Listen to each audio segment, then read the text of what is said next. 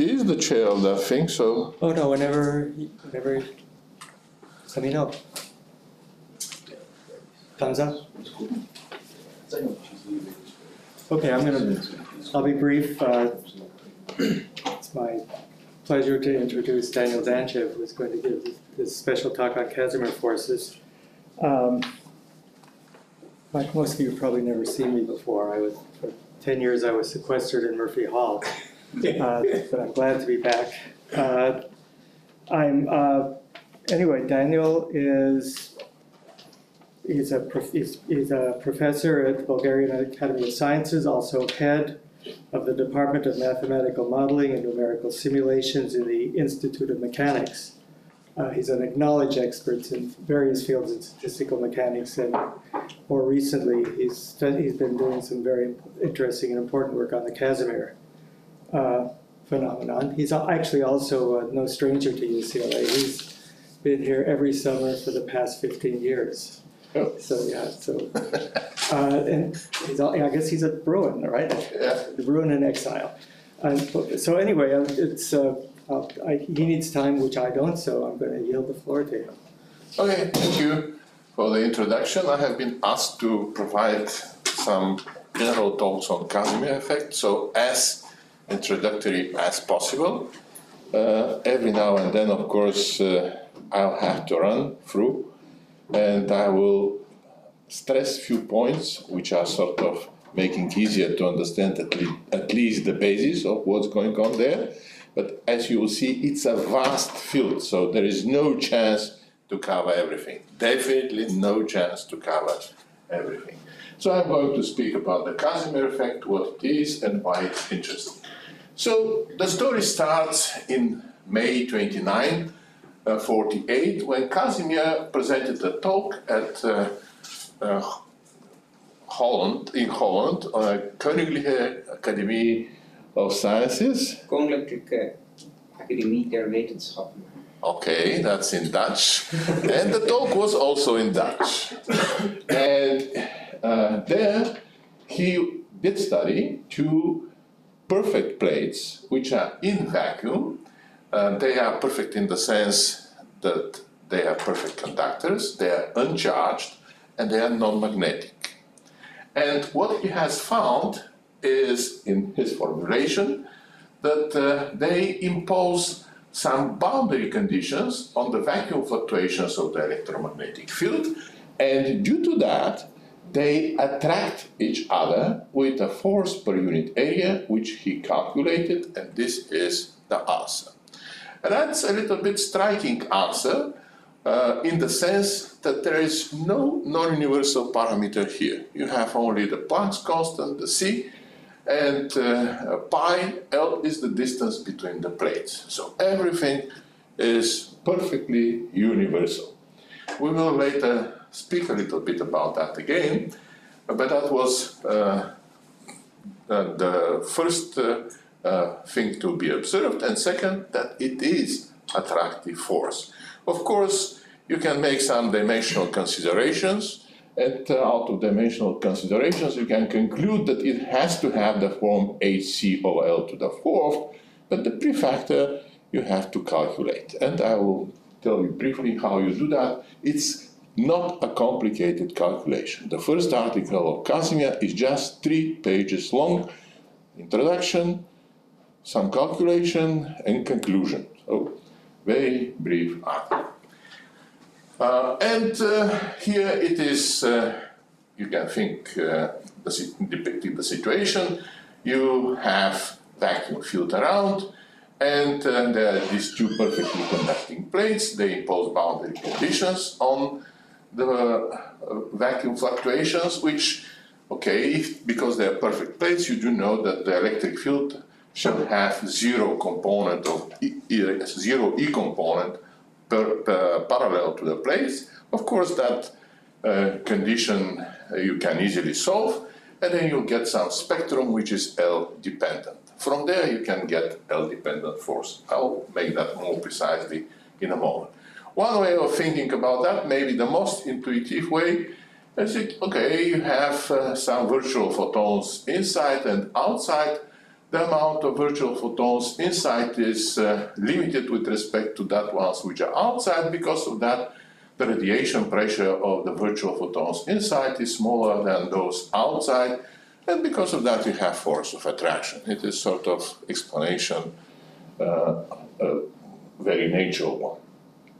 Then 30 years later, Fischer and Degen, studying the behavior of fluids around their critical point, they realized that something very similar shall happen in such fluids, because if you have plates there, they can be metal, they can be dielectric, they can be whatever, they impose boundary conditions on the fluctuations of what fluctuates there, namely the order parameter, like we normally describe the systems in statistical mechanics, which say can be the density, the magnetization of its binary liquid mixture, the difference in the concentration of one component over the other component.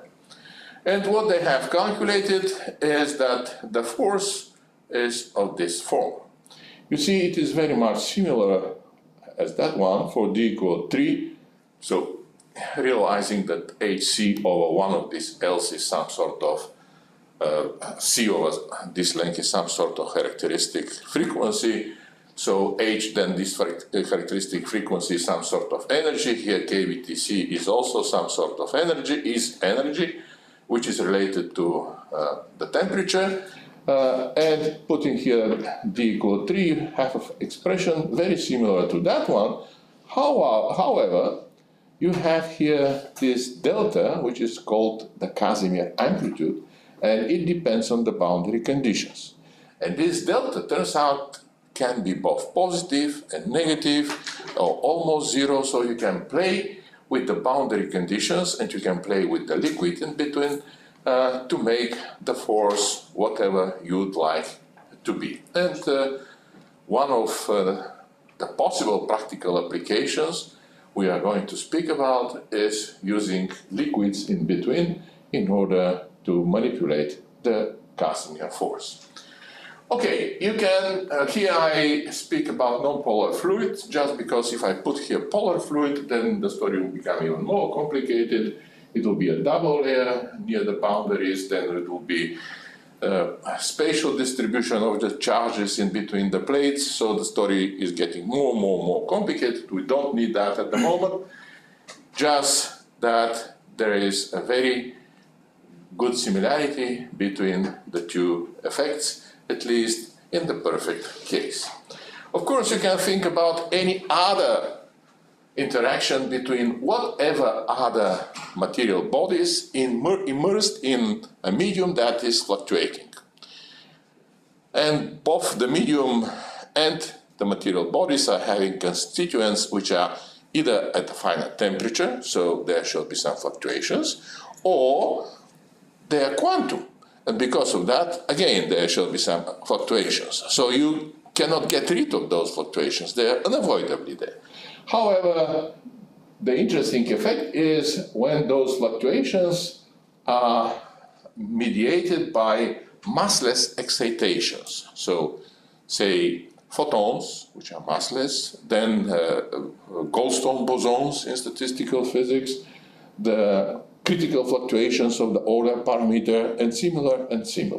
So all what you need to have is some interaction mediated by fluctuating quantities. And because of that, you see today the Casimir force is object of studies in all these fields: quantum electrodynamics, chromodynamics, cosmology, condensed matter physics, soft matter physics, biology, nanotechnology.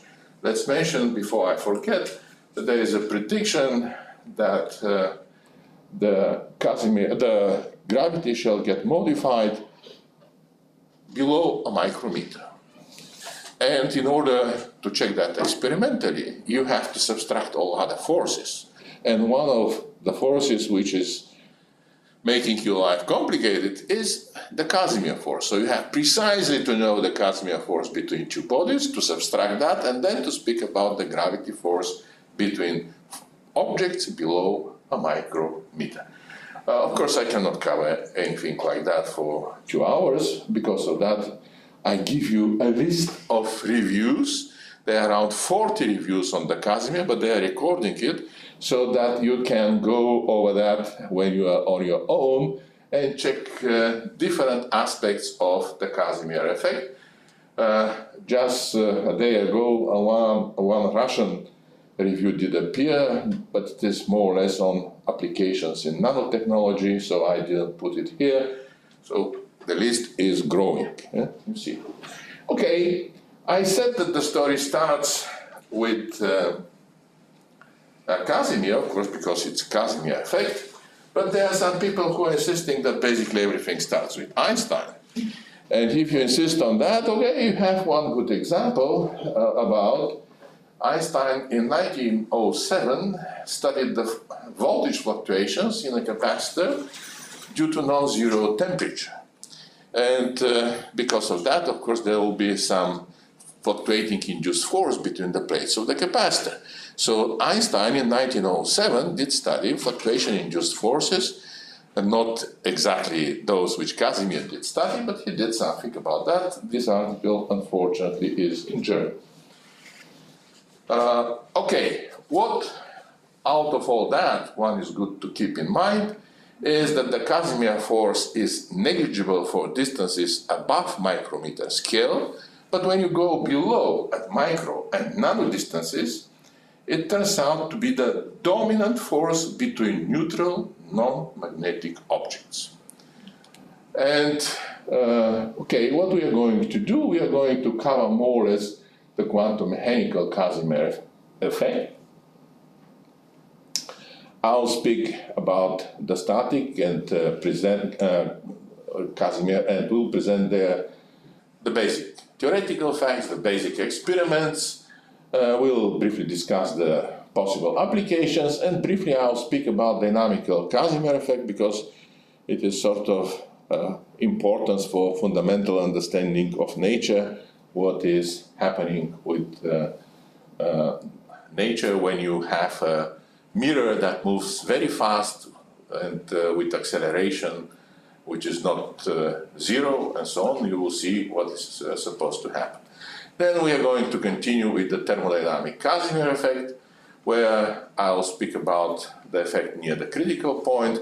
There are some substances which are having Goldstone modes, so massless excitations, also below their critical points. One of them is helium. Here, Professor Williams did some work on helium, and we will go over the basic experimental facts and theoretical facts, and we'll consider again some applications. And at a given point, I will speak a little bit also about quantum critical Casimir effect, which happens when you have phase transition, so critical point, but it's of quantum nature, so governed by a quantum parameter, and it normally happens at very low temperature, so T equals 0 normally. And then if you are very low, with a very low temperature there, you have a very nice interplay between the different effects. Within the Casimir effect, I will briefly also mention some Casimir-like effects. So Professor Bruinsma did something like that in membranes. So you see people are involved here. And when I speak about the critical Casimir effect, I will mention, I don't know how many articles already we have with Professor Radnik, 6 or something like that, around 6 articles on different aspects in different models. We basically studied all important models in statistical mechanics in different aspects, including also in connection with helium. Okay, I forgot to mention something which is with some importance. Of course, the force is proportional to the driving force of the fluctuations. So if we speak about quantum fluctuations, the driving force shall be proportional to the Planck's constant. And if we speak about temperature fluctuations, they have to be proportional to the temperature. And see here, you can have, say, binary liquid mixtures with critical temperature around room temperature, so like water lutein, one of the favorite mixtures in which experiments have been done, and this factor can be quite large. So because of that, you can have Casimir force due to the fluctuations of the temperature fluctuations larger than that one. Daniel, Yeah? in the previous equation you just showed, the capital delta Cas, is that like the concentration difference? No. in mixed phase? This is universal number that depends only on the universality class and what the boundary conditions are. So if I'm speaking, say, about I'll show specific examples with for a lot of models on the second lecture probably, but it is of the order of 1 and it's universal number. It's just a number. Okay. Now let us continue with the quantum Casimir effect. There we do have even a poem done by Scott Snyder. Casimir made a discovery profound with 2 parallel plates and nothing around. Vacuum, as it was known to be, is not nothing. Indeed, it's a seething sea. That's one of the ideas what vacuum is. 2 perfect conductors without any charge, smooth as can be, and extremely large. And strange when they are a tad apart. When placed parallel with no thermal motion, attract each other like 2 ships on an ocean. We will see about that in a moment, that one with the ocean is, taken from somewhere. The basic expression for t equals 0, derived by Casimir, was this one, and if you put here L 10 nanometers, which is roughly 30, the size of 30 normal atoms, you'll get that the Casimir pressure, that's the force per unit area, the Casimir pressure is about 1 atmosphere. So it's huge. And if you would like to have nano devices, indeed nano devices, you unavoidably will have to take this force into account. People now are speaking about nanotechnology, but actually they still deal with devices at micrometer scale. When they go to nano, and sooner or later they will do that, that problem will be, one of the problems they will have to resolve. And that actually represents, if you want, the fundamental problem for the nanotechnology. We are even not thinking about. If you have an object, the fundamental problem of nanotechnology is to take one object from somewhere and put it at another place, say point B. It's easy to take it from the point A. It's difficult to put it at the point B. And why it's difficult to put it at the point B? Because the gravity is so small for this nano object that it sticks to whatever you grabbed it with, say some gripper, which is made of some material. It sticks there and doesn't want to fall down, and if you want to put him down, you have to shake him or something like that, and it goes away from the field of view or something like that. So it's a very tough problem, and one of the ways to resolve it is to do that in a liquid, but we will speak about that. Engineers don't like that. Okay, so here, perfect plates, vacuum in between, and of course one would like to know, and 0 temperature. What will happen if the temperature is not 0, and if you have realistic bodies and their characteristics? The first article in that respect is done by Lifshitz, 1955, and the expressions are in terms of dielectric function E at a given frequency omega of the corresponding bodies. Later, Jelushinsky and Pitaevsky joined him, and they, the first article is when the medium in between is vacuum, then they did put another dielectric in between, and so you have a sandwich structure of 3 materials characterized by 3 different E's of omega, permittivities. Can I write here? Here's also you have E1 of omega, that is 1. Then you have something which normally in my talk will be E naught, so some material in between, in the simplest case vacuum, and here it is another plate, E2 of omega. And later you will see that what is important is the behavior of these quantities at imaginary frequencies. And when we have something like that, so this sandwich structure is such that that condition is fulfilled, we will see that you can have repulsion between these two objects here, which are separated by another, say, fluid here. So, say the experiment of Capasso, brombobenzene, gold, and silica. Okay, in the poem there was something about the sea, and indeed there is one article published in Nature that mentions an explanation given in where it was American Journal of Physics about a phenomena observed in the French Marine. It was 1836.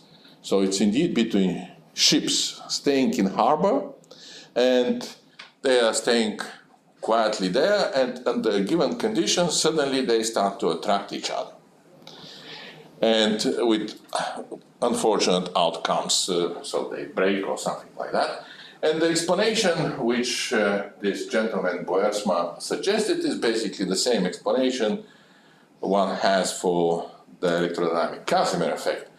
The number of waves allowed in between the ships is different from that one outside, so you have radiation pressure of the waves outside larger than that inside, so they get together and they stick. Okay, the story back to Casimir, the article, the first one is on the attraction between two perfectly conducting plates. And here it is the beginning of the article, as I said, 3 pages, and here is the end of the article, the famous expression for the force. It starts with their calculation with Polder about the interaction between two atoms, which they did earlier and published in PhysRev. And the result there is proportional only to the static polarizabilities alpha 1 and alpha 2 of the two atoms. So it decays as R over 7, not the usual R over 6 as for the van der Waals forces. And it's proportional to the polarizabilities, and there is no other non-universal parameter appearing there. So that was sort of surprising for Casimir. If you go through the article, it's a very long, complicated article with a lot of calculations there. And at the end, the result is so surprising. Yeah. Daniel, for the van der Waals London force, it makes a difference whether it includes retardation effects or not. So I had a question. For the Casimir force, is there any discussion of retardation effects? Yeah, sure. One of the, okay, if you want the simplest way to think about the quantum Casimir forces is retarded van der Waals forces. Oh, okay. They are already, of course, they're, so it's relativistic. It's R to the 7 here. And this R to the 7 happens, okay, let's go a little bit in detail. So one of the ways to think about what's going on, he mentioned the London forces, say you have one atom, the other atom, the charges are fluctuating, so at a given moment you have surplus here of plus charges, they induce surplus of negative charges in the other one, so they attract each other, and that normally goes as 1 over R to the 6. That's the usual van der Waals force. However, there is some time when this surplus of plus charges appear here to pass the message to the other atom that I do have positive charges here, and that depends, of course, on the frequency and on the distance between the atoms. So some simple calculations will already tell you that if the distance is of a given order, it has to decay faster. And that is r to the 7. So that is the retarded van der Waals interaction. So the Casimir effect can be derived in a lot of different ways of thinking. So there is a derivation which is, as I have shown you, the simplest one based on 0-point fluctuations of the electromagnetic field. But there are several derivations which do not use at all 0-point fluctuations. And there are even people which are claiming, like Mr. Jaffe, that thing with the 0-point fluctuations, you better forget. All what is happening is material fluctuation of charges and currents from one object to the other. And you know that with the 0-point fluctuations of the electromagnetic field, there is another problem related to, okay, if they have energy, through Einstein relation, they have to relate it to mass, and that goes to this Hubble constant, and you will get a value which has nothing to do with the experiment. So, but 0-point fluctuations are in any book of quantum mechanics. So I'm not one to make big statement here, but I'm just saying that there are people who can produce, and it is produced by serious people, derivation of the Casimir effect in several different ways. And you get the very same result. If it's about the force, the very same result. Right? So, electromagnetic field between two perfectly conducting plates. Just catch how you do the calculation. You need to calculate the force. You prescribe to any mode 1/2 h omega k, so 0-point energy, and then take into account that the spectrum is like that, and making the calculation, which you can say, look in what Casimir did. It is a very straightforward one.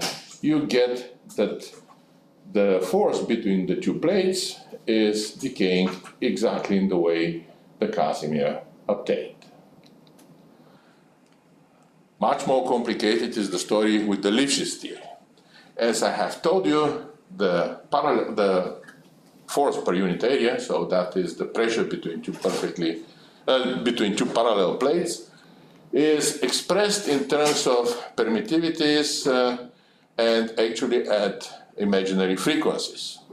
Okay, the people can measure these permittivities, of course, for real frequencies, and then when they do that, they can obtain the two parts, the real and the imaginary part, and then using the Kramers-Kronig relation, they can determine what is the permittivity at imaginary frequency. And it's a positive quantity. So everything here is defined. The frequencies here are the so-called Matsubara frequencies. And out of these expressions, a lot of things are coming out. First, if you have vacuum in between, the force is attractive. Point. Second, if you have two objects here, E1 and U2 to be the same, the force is attractive. And if you have it like that, then it's repulsive. And this has been well known, actually. It's not very rare for weighting phenomena when it is like that, because basically all complete weighting pictures, this is fulfilled. So this is not a rare event. So measurements. We have the theory. People tried to measure the effect a few years after the articles of Lifshitz, but the technique at that time was such that they got some qualitative agreement. So it was in that direction. Yeah. And then the first who seems to, so it's recognized today, the first one who really is recognized of measuring the effect with reasonable precision is Mr. Lamoureux, and he measured it between two closely spaced conductive surfaces. One of them is, one of the surfaces is spherical lens, which was then coated either by copper or gold, and the other it was optical quartz, but the plate, but it was also coated with gold or copper. Why it has to be covered with metal, preferably gold? Most of the experiments are done like that, because there is a huge problem with the so-called electrostatic patches. So electrostatic charges coming from anywhere, and because of the interaction, which is decaying too slow, they damage everything. So you have to get rid of them somehow. Because of that, the easiest way, you cover it with some metal layer, and then you connect it to some device that gets all the charges out, and that's it. So 5% here. Then the second problem, turns out it's very demanding experimentally to keep two plates parallel enough in order to have the needed precision. The best experiment that keeps two plates parallel enough today, a modern type experiment, reports agreement with the theory to 15%. And it's not because of something else, it's because of this difficulty in keeping the things parallel. So unexpected at all things. Then here's the normal technique how one does that. So you have a cantilever. Here's this sphere. When it goes to near the plate, the cantilever bends. How much it bends, you can trace by laser. Here, photodiodes, and so on and so forth. And that is a picture taken from the experiments of Mr. Muhidian, who is nearby here. And here it is again a sphere, which is on this triangular cantilever. Okay, one of the preferred geometries is sphere. This gentleman, Edert, at that time in Sweden, made the experiment between two crossed cylinders, and he claimed that he was able to measure the agreement between theoretical and experimental curves 2 with 1%. And here it is the expression how you modify the story if it's like that. And again, so when you bring one cylinder to the other, this piezoelectric device bends, produces some charge, and proportional to it, we can calculate the force. The experiment done by Mr. Mandi, Capasso, and Persiguian reported repulsive Casimir forces, and that's exactly when this condition, what I have told you, is fulfilled. The medium in between is brombobenzene, and so they measured both repulsive and attractive, and it depends if you have vacuum in between or you don't. When you have vacuum, it's attraction, of course. When you have this brombobenzene, you see that in a serious area of imaginary frequencies, this brombobenzene curve is indeed between the curve of the gold and silica. So exactly that condition is fulfilled, and you have net repulsion force. Because of that, you can have, of course, levitation of a gold particle there, or you can have some sort of device, if you want, with ultra-low static friction.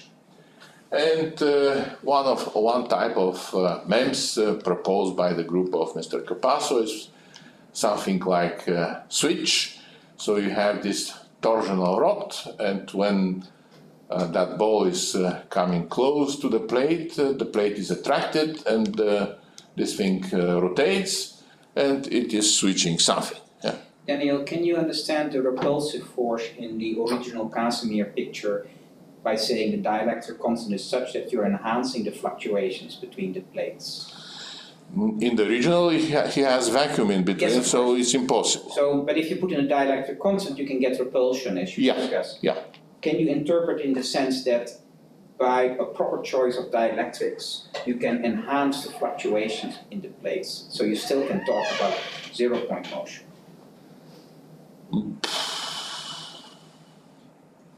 like in the Lifshitz picture? I don't know. When you go to, you have, okay, very, very low temperatures.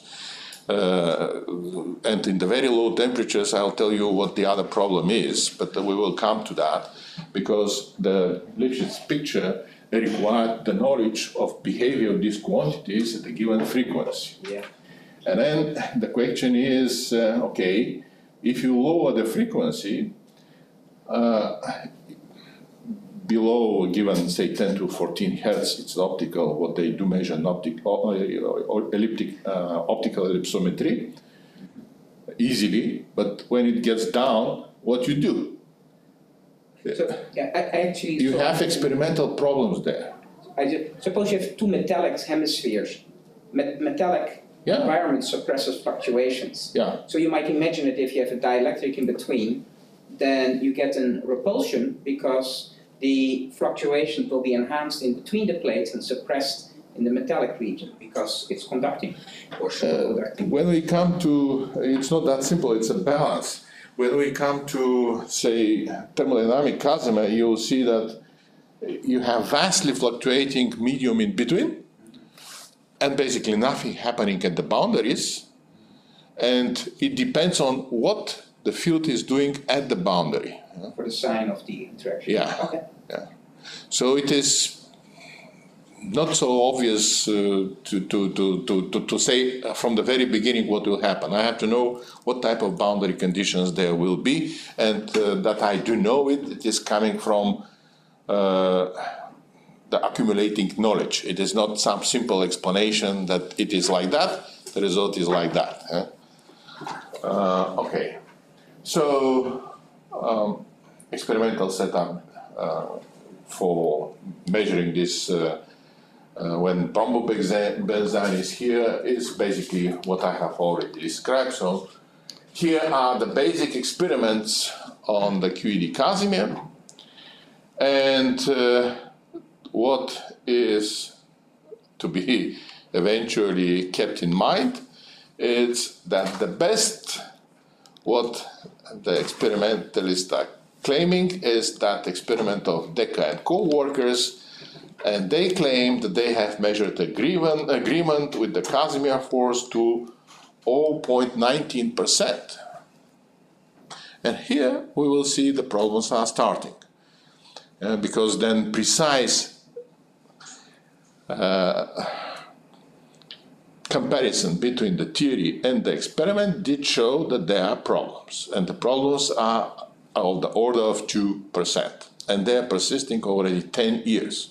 So there are at least two groups which are in mutual disagreement about the agreement between the theory and the experiment. Okay, here are some basic reviews on QED Casimir effect and the Casimir conundrum I just mentioned.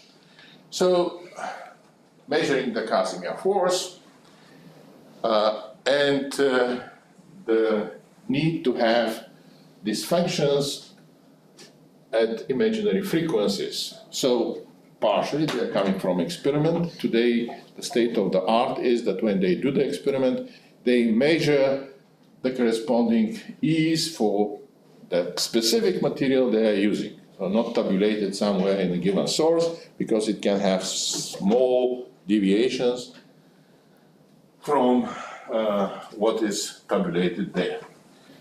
And the experiments are showing inconsistency with the Lifshitz theory, in the sense that you do not have the needed agreement if you use the Drude model. And the Drude model is a model for metal, and everyone in solid-state physics probably will tell you that this is the model they use in metals, and that's it, because for finite frequency it has a finite finite resistance. So it is a well-known model.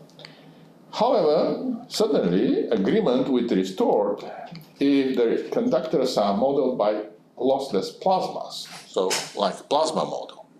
And this is something people do not understand.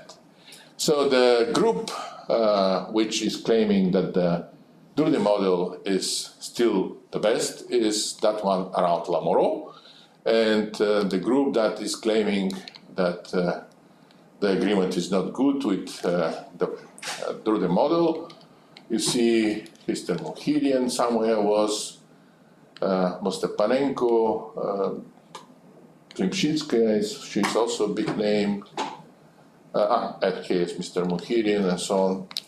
So there is this disagreement. And then the people tried to understand what's going on here by clarifying, okay, which of those models eventually does agree with principal theorems of the statistical physics, like Nernst-Heat theorem.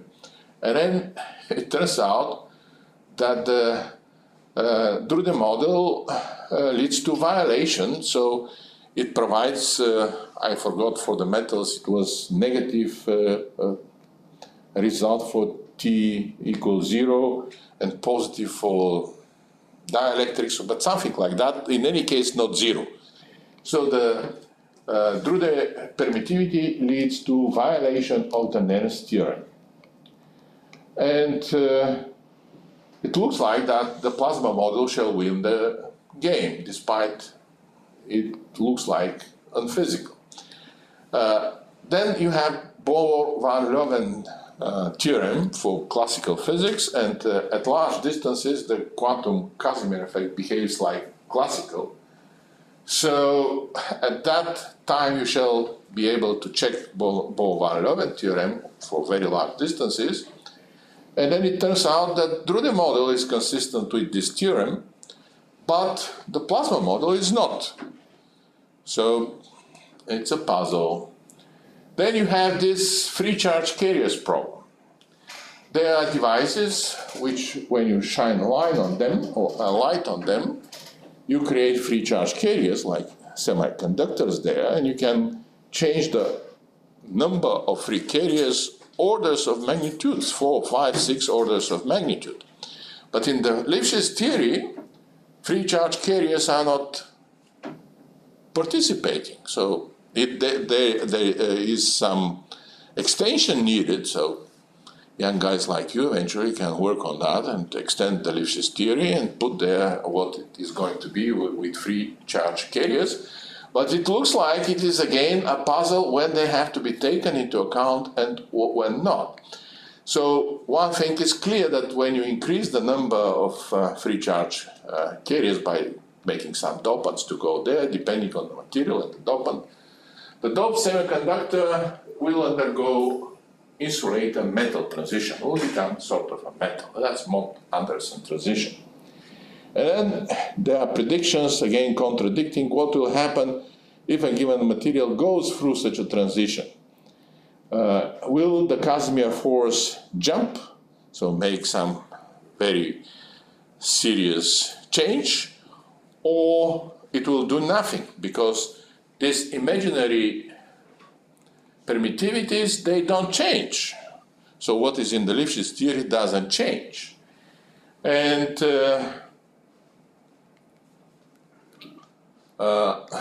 that is still one of the problems that has to be resolved, and it is not resolved.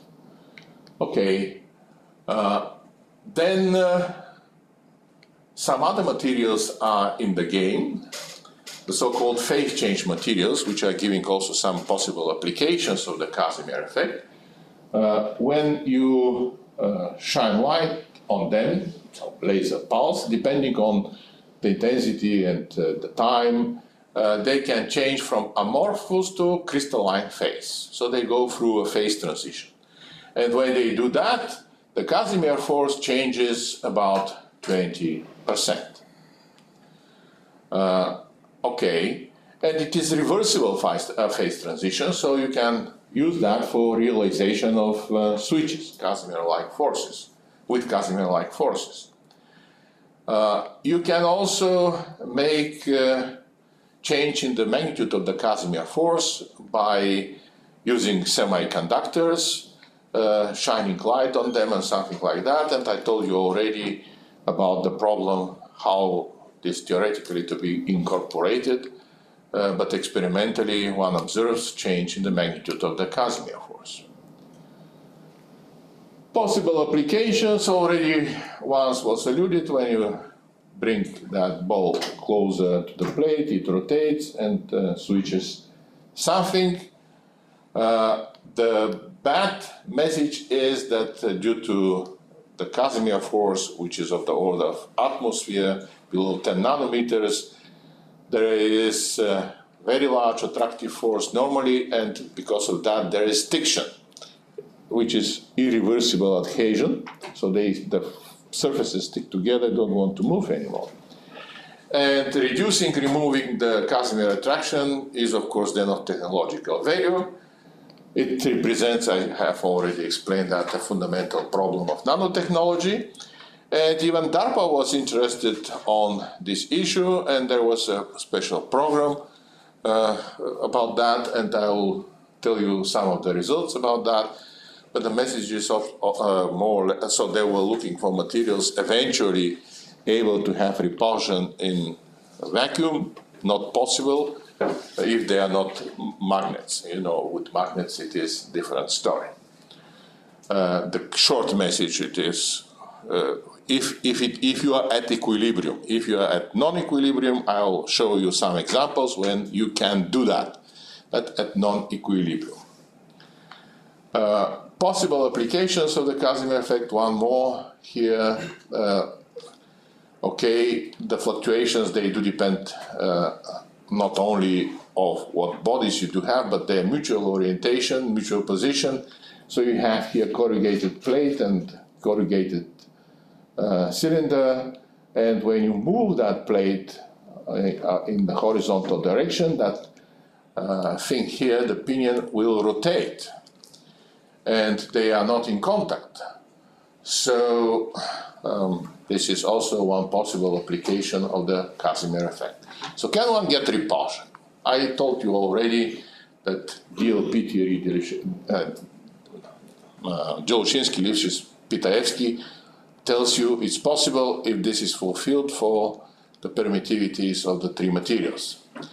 Then you have several theorems that are saying this is not possible if. And there is one theorem by Kenneth and Klitsch which is saying that if they are related geometrically by reflection, the two bodies one is speaking about are connected by reflection to each other, the force of between them shall be always attractive, so it cannot be repulsive. Then there is another theorem, okay, it's not a theorem but quite a substantial study that demonstrated the Casimir force between arbitrary planar and nanostructured metal dielectric slabs is invariant attractive at distances few times larger than the characteristic period of structured slabs. So one still continues to publish articles about eventual repulsion in metamaterials if they contain anything else except magnets. This is actually not possible. And Mr. Kada is saying, okay, I cannot do anything. We published the result, we said it's not possible, but people continue to publish these things. If you put magnets, it's of course a different story. Then there is a very old theorem, you see, middle of 19th century, that any collection of, Earnshaw theorem. Earnshaw theorem, charged body cannot be held at stable stationary equilibrium only by electrostatic forces from other charged bodies. So only electrostatic forces are not enough. Then Mr. Kada and co-authors extended that to collection of classical objects at finite temperature containing fixed and mobile charges. They have concluded that every configuration is unstable to small perturbation. What happens there? I see something on the top which is not continuing there, but okay. So, how one can still do sort of repulsion, non-equilibrium. In non-equilibrium, say you have radiation pressure from something that is hotter to something that's colder. And in principle, it can counteract the Casimir attraction that has been shown by this gentleman. The radiation pressure is proportional to T to the fourth. You see, it's exactly the same for here. So if you introduce dt like that for distances above dt, the radiation pressure in principle can counteract the Casimir force. However, if you put here reasonable parameters like room temperature, then D is of order of 7 micrometers, which is too far from practical applications. Then this interesting result that non-equilibrium forces can make repulsion. You see this ball was falling down. It is hot ball, but then it cools down. And then finally it falls, of course. It is going 900 Kelvin and here 300. So it's repulsed here and then goes down. That is from, again, group of Mr. Kahn. So is that still radiation pressure? Yeah. Role of geometry. Thing that has been controversial for many, many years. Initially, even Casimir introduced a model of electron with supposedly attractive Casimir force to compensate for the repulsive Coulomb force, and then equalizing them, he got even this expression here. But it turns out that the force is actually repulsive for such a shell of charges.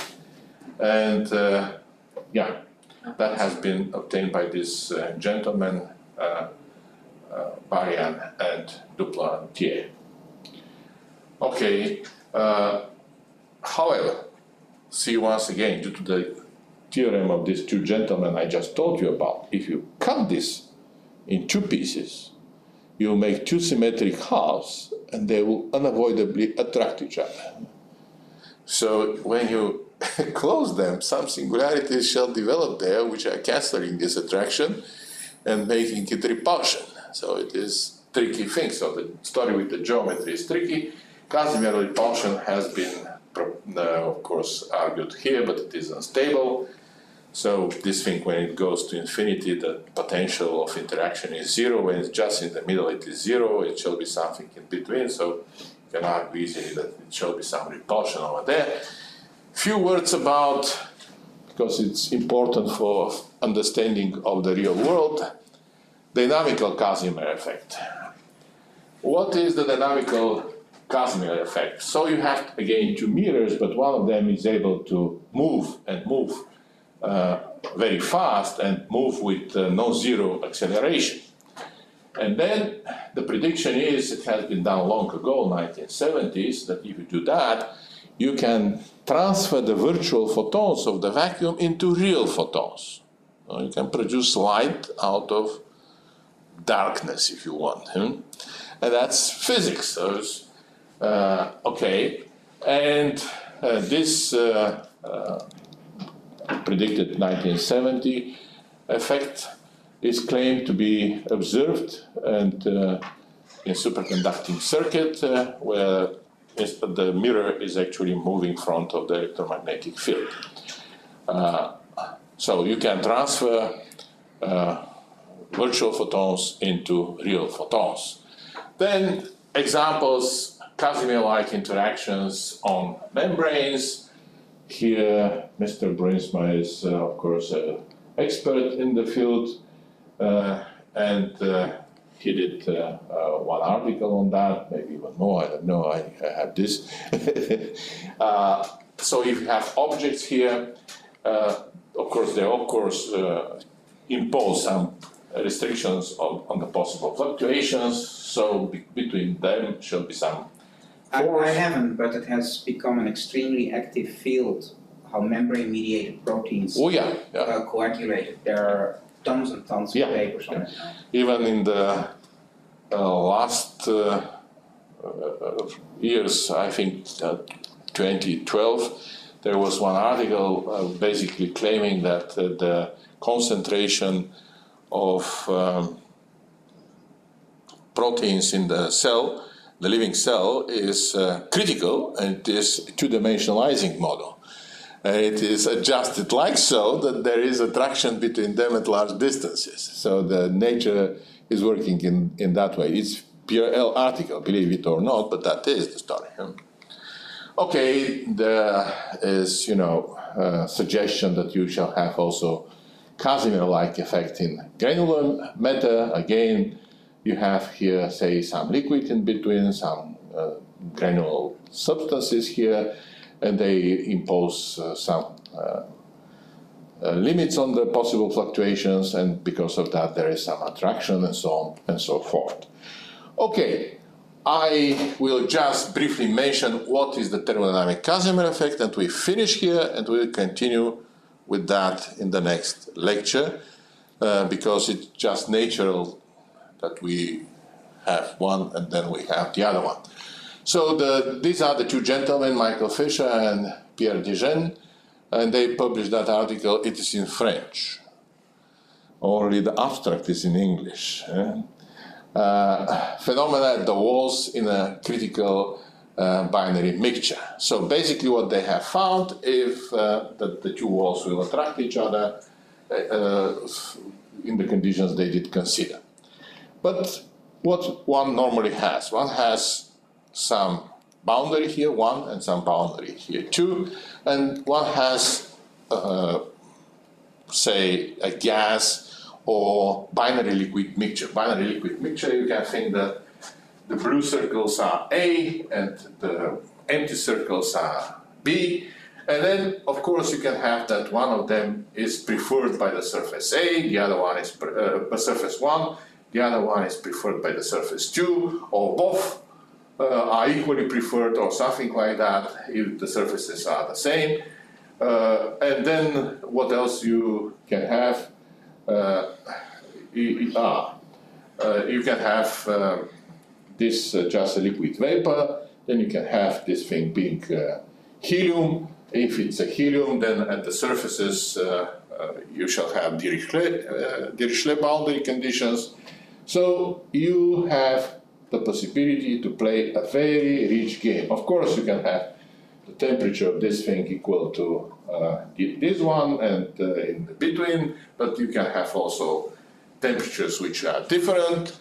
So you can have also some parameter here conserved, and then if you change something locally, it shall proliferate through the system because the total amount of this thing is conserved. You have a huge amount of possibilities to play here, and you can generate both repulsive and Casimir and attractive Casimir force or force between them. And on top of that, there are substances, as I have told you, which are having massless excitations, not only near Tc, but also below Tc, like helium. So you have also possibility to go in a very large temperature region and to study this effect too. And the Casimir force is normally defined in this way, so it is the derivative of the excess free energy with respect to the distance between. And the excess free energy is the total energy of the system minus the bulk one. So that is what the excess free energy is. The excess is in the sense that you have something between these two things. And if you, of course, try to increase, say, L, you will feel some force, and this is the force we're going to study on Tuesday. You come there. Well, thank you for your attention.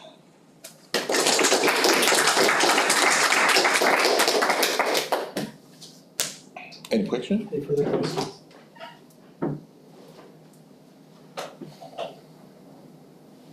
Okay.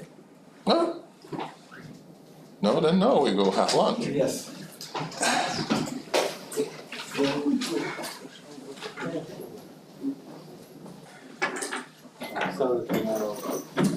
congratulations, your artwork made all the difference. What? Yeah, it's not the Museum of Modern Art, but it's. You're now they say in art that you have been exhibited. Who is going to collect these things? I'll take care of it. Maybe we can get a large, for this front page, we can get a magnifier, we can put it up in our room. Well, the other thing is, basically the annual report. Oh, yeah, absolutely, yeah, we need to do that, and it's really not sensible that we don't advertise our group in that. I'm just